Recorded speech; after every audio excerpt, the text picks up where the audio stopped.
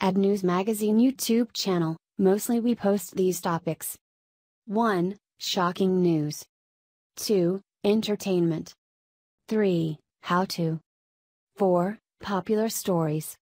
So don't forget to subscribe to our YouTube channel. Teacher gets a shock when she opens this boy's file. This is heartbreaking. Stories like this always have a way of putting the right perspective on life. Jean Thompson stood in front of her 5th grade class on the very first day of school in the fall and told the children a lie. Like most teachers, she looked at her pupils and said that she loved them all the same, that she would treat them all alike. And that was impossible because there in front of her, slumped in his seat on the 3rd row, was a little boy named Eddie Stoddard. Mrs. Thompson had watched Eddie the year before and noticed he didn't play well with the other children, that his clothes were unkempt and that he constantly needed a bath. And Eddie was unpleasant. It got to the point during the first few months that she would actually take delight in marking his papers with a broad red pen, making bold X's and then marking the F at the top of the paper biggest of all. Because Eddie was a sullen little boy, no one else seemed to enjoy him, either. At the school where Mrs. Thompson taught, she was required to review each child's records and put Eddie's off until last. When she opened his file, she was in for a surprise. His 1st grade teacher wrote, "Eddie is a bright, inquisitive child with a ready laugh. He does his work neatly and has good manners. He is a joy to be around." His 2nd grade teacher wrote, "Eddie is an excellent student well liked by his classmates, but he is troubled because his mother has a terminal illness and life at home must be a struggle." His 3rd grade teacher wrote, "Teddy continues to work hard but his mother's death has been hard on him.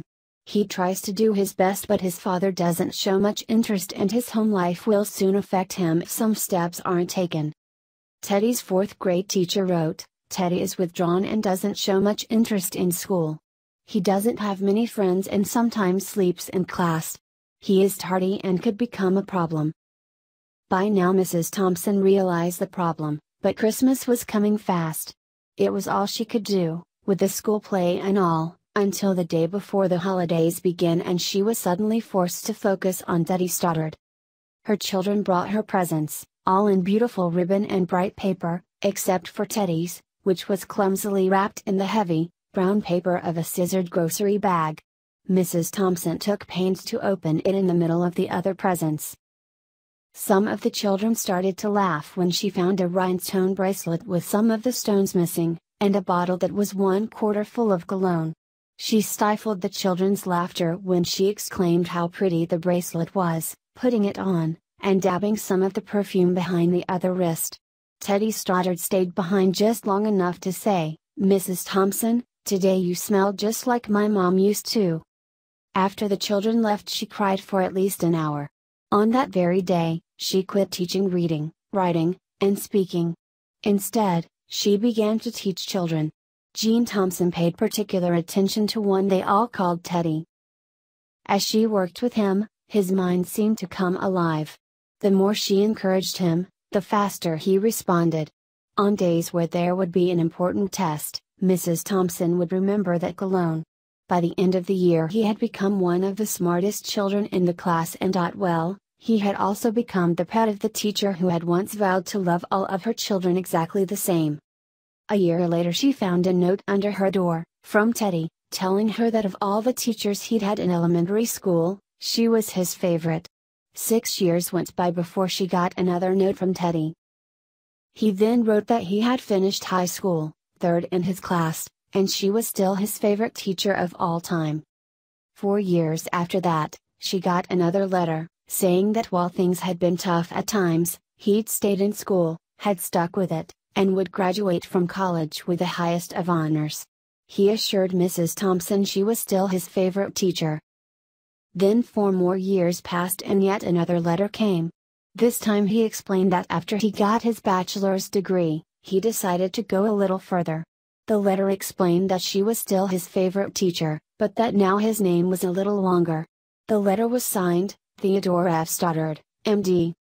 The story doesn't end there. You see, there was yet another letter that spring. Teddy said he'd met this girl and was to be married. he explained that his father had died a couple of years ago and he was wondering, well, if Mrs. Thompson might agree to sit in the pew usually reserved for the mother of the groom. And guess what? She wore that bracelet, the one with several rhinestones missing. And I bet on that special day, Gene Thompson smelled just like, well, just like the way Daddy remembered his mother smelling on their last Christmas together. The moral: you never can tell what type of impact you may make on another's life by your actions or lack of action. Consider this fact in your venture through life. Thanks for watching.